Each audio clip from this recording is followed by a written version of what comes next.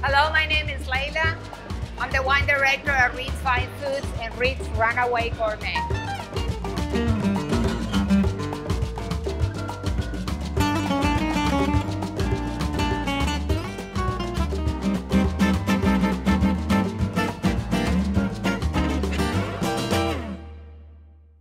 Okay, Ryan is getting ready to roast some vegetables for this feast.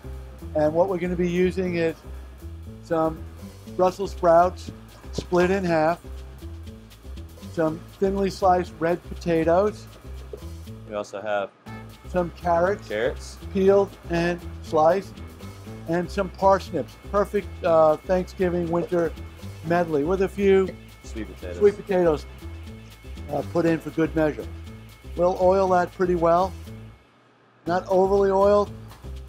Don't be afraid to get your hands a little dirty, a little oily. Toss the vegetables nicely. And then we're going to add some herbs. We have a little basil, some fresh basil chopped, some rosemary chopped, about a tablespoon of each. And we'll do a little bit of dried thyme. And we have some dried oregano and a pinch of salt. Toss it again lightly. We're going to just dump all of this right onto a roasting pan. And the temperature of the oven should be at 350 degrees. 350 degrees. We're going to toss this onto a sheet tray. One of your cookie sheet pans will work fine in the kitchen. So the Brussels sprouts, all we did was just cut the bottom. Split it in half, cut the bottom. The other important thing is all your cuts on your root vegetables, you want to try to have like 1.5 inches thick. So everything cooks evenly at the same exact time. At the same time. And this is so very simple. Very simple, very healthy, very colorful, as you can see. And there we go. That's what that beautiful tray of vegetables looks like before it goes into the oven. And it will come out even more delectable. Let's pop that in there. Okay, that's good to go. Olive oil, all your vegetables, and a few spices and herbs, and that's it. We'll roast them for how long?